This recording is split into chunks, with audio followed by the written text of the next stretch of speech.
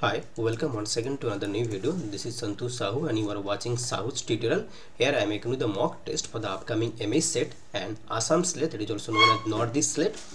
In the previous videos I have discussed some important MCQ questions along with explanations, and this video is going to deal with also some important MCQ along with explanation. Before starting the session, I would like to request all of you, please do subscribe the channel and tap the bell icon to get more notification that will upload in future. So let's get into the video with these wonderful questions here. And if you want me to make video on any particular topic, you can write it down, you can suggest me in the comment box. So here is your first question. The first question is that the origins of love and hate was written by Ian Richard Soti, Saul Bellow, Lacan and Freud. The origins of love and hate, this work was written by Ian Richard Soti. So here A is the right option. Ian Richard Soti is the right option. He has written the origins of love and hate. Moving on to the question number 2 here. The Subjection of Women, that was published in the year 1869. It's a feminist work. The Subjection of Women is an important text of George Eliot, Byron, John Stuart Mill, Hardy. The Subjections of Women that was published in the 1869 was it is an important text of John Stuart Mill. So here C is the right option. Moving on to the question number. Updike's first novel, that is John Updike's first novel, that is The Poor House Fair, appeared in 1920, 1928, 1959, 1937. So here John Updike's first novel, The Poor House Fair, was appeared in the year 1959. So here C is the right option. And in which of Saul Bellow's works Joseph mentioned that alienation is a fool's plea? So Joseph is the protagonist in which of Saul Bellow's works where the protagonist Joseph has said that alienation is a fool's plea? Your options are The Adventures of Augie March, The Vision, or Dazzling Man, Herzog. So here the right option is The Dazzling Man. So here C is the right option. In this work, in this novel, Joseph appears and where Joseph has said that alienation is a fool's plea. Dazzling Man. C is the right option. Dazzling Man is a 1944 novel by Saul Bellow. It is his first published work, written in diary format. So it was written in a diary format. The story centers on the life of an unemployed young man called Joseph and his relationships with his wife and friends, and his frustration with living in Chicago and waiting to be drafted.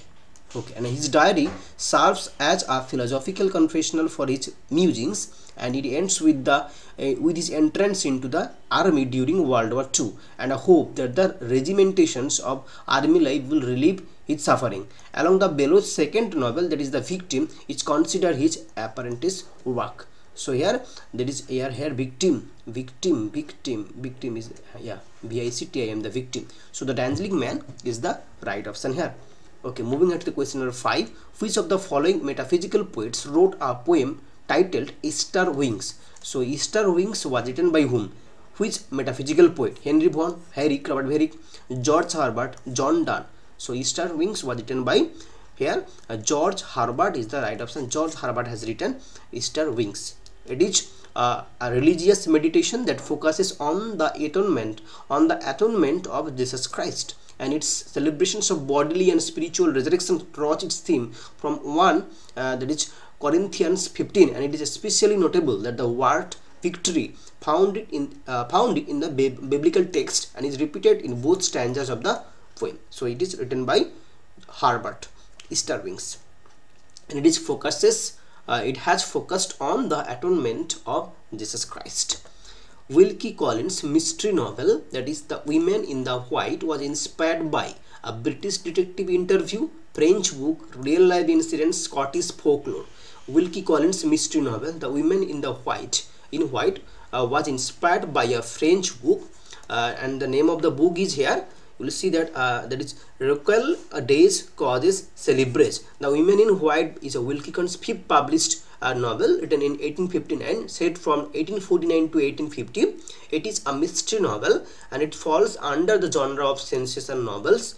The story can be seen as an early example of detective fiction with protagonist Walter Hartright. So here the protagonist is Walter Hartright, who has employed many of the sleuthing techniques of later private detectives. Okay, and Wilkie Collins found the inspirations for The Women in White from a French book entitled Requel Days Causes Celebrate. Okay, moving on to question number 7. Tono Bungay in H.G. Wells novels of this name is a character, no place, no medicine element. Tono Bungay is a patent medicine. It's a patent medicine. Here C is the right option. Tono Bungay is a realist semi-autobiographical novel by H.G. Wells and first published in the book form in 1909.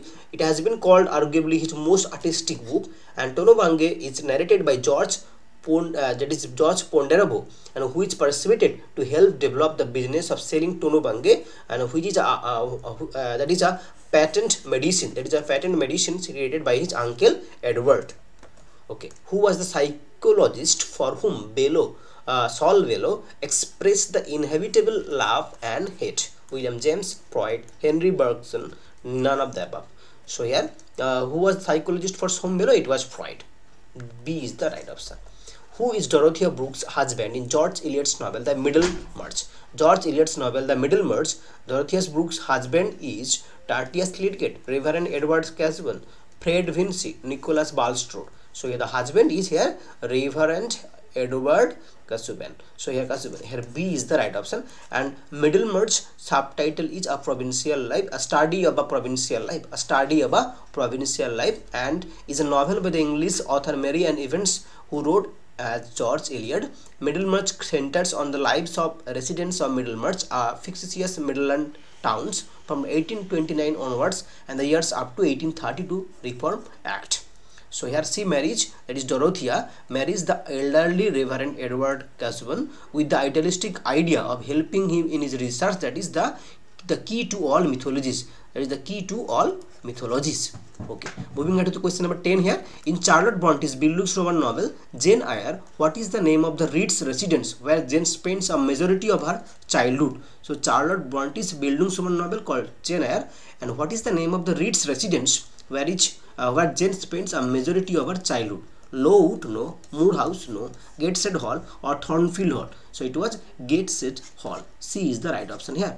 And Jane Eyre is a novel by English writer Charlotte Bronte, published under the pen name called Currer Bell in 1847. The novel charts the growth of Jane Eyre, the first person narrator, from her unhappy childhood with her nasty relatives, the Reeds, to her blissful marriage to Rochester at Ferdinand. And Gateshead is the first setting within the story. This hall is where Jane spends a majority of her childhood under the care of the Reeds, and is almost a prison to the young Jane Eyre. So here Gateshead is the first setting here where Jane Eyre has spent majority of her time.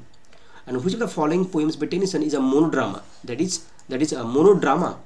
Ulysses, that is dramatic monologue here, monodrama or dramatic monologue. Break, break, break. Maud, crossing the bar. So the Tennyson's monodrama, dramatic monologue is here Maud. C is the right option. C. Okay. The line, the sea dwells with beauty, beauty that must be, occurs in Keats' Lamia, ode to a Grecian urn, ode on a melancholy Endymion. So the line, she dwells with beauty, beauty that must be, appears in the work ode on melancholy. C is the right option here. Which of the following Spencer's predecessors was mirrored in the Shepherd Boy, Colin Cloud, in the Shepherd's Calendar? It was published in 1579. Okay, Philip Sidney, William Dunbar, Chaucer, Shakespeare. So here it is Chaucer. So here the Chaucer was mirrored in the Shepherd Boy, Colin Cloud, in the Shepherd's Calendar by Philip Sidney. It was published in the year 1579. So here C is the right option. Chaucer spent his life at court serving the three successive English monarchs. Identify the odd one out. Edward III, Richard II, Henry IV, and Henry VI. So here Chaucer had served three successive English monarchs, and they were Edward III, Richard II, Henry IV. But he did not serve Henry VI. So here D is the right option. Which book, according to Saul Bellow, is a comic book about death? It's a comic book about death. Dancing Man, Humboldt's Gift, The Adventures of Augie March, or Hard Job. So the work that deals with comic thing is here, comic book about death is here Humboldt's Gift. So here B is the right option. And Humboldt's Gift, a novel by Saul Bellow, published 1975, the novel which won the Pulitzer Prize for Fiction 1976, is a self-described comic book about death, whose title character is modeled on the self-destructive lyric poet Delmore Delmore. Here Delmore search. Okay. The End of the World is a poetic play by T.S. Eliot, no. John Drinkwater, no. Lascelles Abercrombie or Stephen Phillips. The End of the World is a poetic play by Lascelles Abercrombie. Here C is he's one of the Dymock poets. He's one of the Dymock poets. Dymock poet. Okay. So Lascelles Abercrombie. The title "It is not too later to seek a newer world" appears in Tennyson's poem Tithonus, Lotus Eaters, Crossing the Bar, none of the above. So these lines appears Tithonus, no. Lotus Eaters, no. Crossing the Bar, no. None of these, no. So here none of these here, none of these. Okay, so this line appear actually in Ulysses. This line appears in Ulysses. The Glass Menagerie is a play by Eugene O'Neill, no. Tennessee Williams, Arthur Miller, none of this. So here the Glass Menagerie is a play by Tennessee Williams, the American playwright. Here moving on to question number 19. Which work of Saul Bellow is preoccupied with social problem? Dancing Man, no. Herzog, no. Humboldt's Gift, no. The Dean's December, yeah, it is the Dean's December deals with or it is preoccupied with social problems. So D is the right option. Who said Shakespeare has only heroines and no heroes? Arnold, Johnson, Eliot, Ruskin. So it is John Ruskin. John Ruskin has said that Shakespeare has only heroines and no heroes.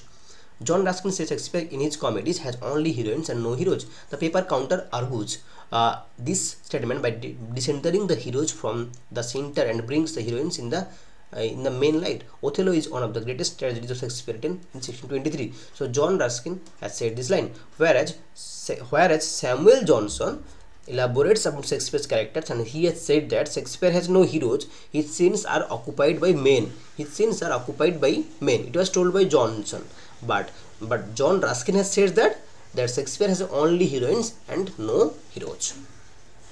Who was it that called Henry James the Victorian fine consciousness? Who was it that called Henry James the Victorian of fine consciousness? John Gross, R.L. Stevenson, Thomas Hardy, Joseph Conrad. So it is Joseph Conrad. Joseph Conrad has said, has commented on Henry James, and he says that Henry James as the Victorian of the fine consciousness. Okay, which poem by Dryden acts as a defense of the Catholic faith and of Dryden's own conversion to Catholicism in the year 1685? The Hind and the Panther, the Palamon Anarchite, Religiosity or Layman's Faith, a Legendary Feast, or the Power of Music. So here the right option is the Hind and the Panther.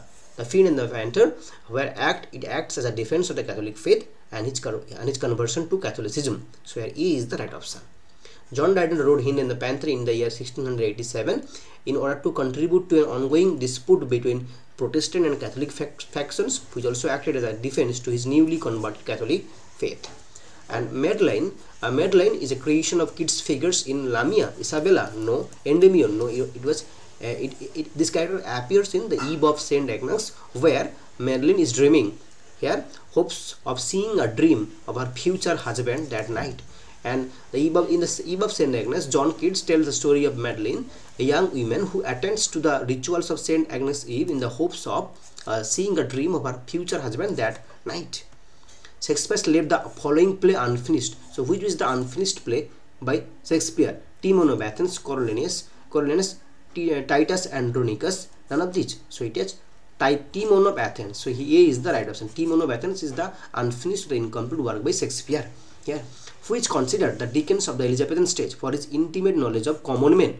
William Shakespeare, Ben Jonson, Christopher Marlowe, Thomas Dekker. So it is Thomas Dekker. Thomas Dekker is considered as the Dickens of the Elizabethan stage for his intimate knowledge of common men. D is the right option over here. Which of the Shakespearean plays has an element of colonialism suggestively? Which of the Shakespearean plays has an element of colonialism suggestively? Hamlet, Cymbeline, Tempest, none of this. It is Tempest. So Tempest has the elements of colonialism. C is the right option over here. In which of the Shakespeare's plays do these lines figure? The lunatic of the lover and the poet are of imagination and all complete. Midsummer Night's Dream, Tempest, 12 Light. So it is, these lines appear here in Midsummer Night's Dream, where the characters like Demetrius, Hermia, Helena, and Lysander appears. Aegeus, the king, there is Theseus and Hippolyta, where Bottom, Nick, and the fairyland Titania. Titania is the queen, appear in that drama Midsummer Night's Dream. Okay. In which sonnet of Philip Sidney's Astrophil and Stella does Stella fall in? In which sonnet of Philip Sidney's Astrophil and Stella does Stella fall in? So Stella falls in sonnet 104, no, 101, 102, 106. So here Stella falls in 101. So here B is the right option, and Astrophil and Stella consist of 108 sonnets and 108 sonnets and 11 songs and 108 sonnets. Astrophil and Stella by Philip Sidney. Moving on to question 29 here. The character called Morpheus. Morpheus is the sleep, the god of sleep.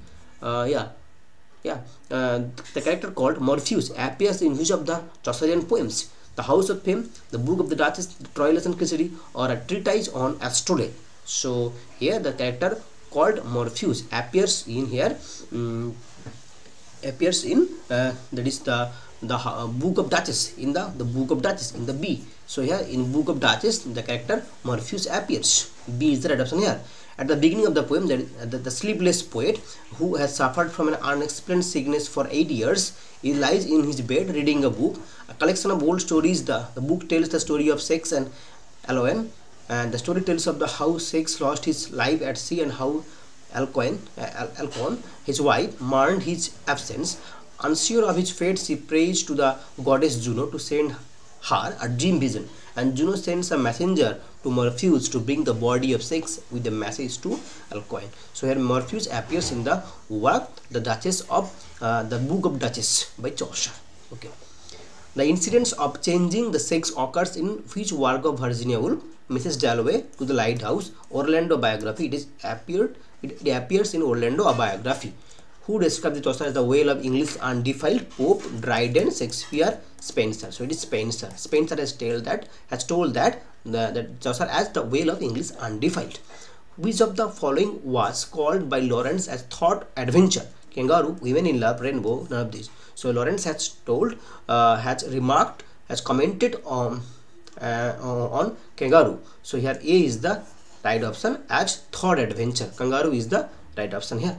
Sir Philip Sidney died at 32 in the battle of. He didn't die in the battle. False.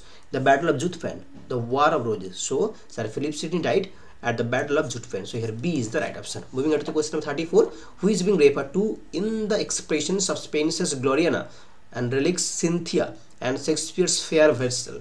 England, Elizabeth, Queen Mary. So here Elizabeth is mentioned as by Spenser, Gloriana, Relics by Cynthia, and Shakespeare by Fair Vestal. So here B is the right option. Moving on to the question 35. What is the Mousetrap? A play by Ben Jonson? No. A play by Ben Jonson? No. A character of Marlowe? No. Name of the play within the play in Hamlet? Yes, it is true. And it is also, the Mousetrap is also a work by Agatha Christie. The Mousetrap is also detective work by Agatha Christie. Okay, moving on to question number 36 here. The Spanish Armada was defeated in 1588, 1518, 1516, 1616, and of this.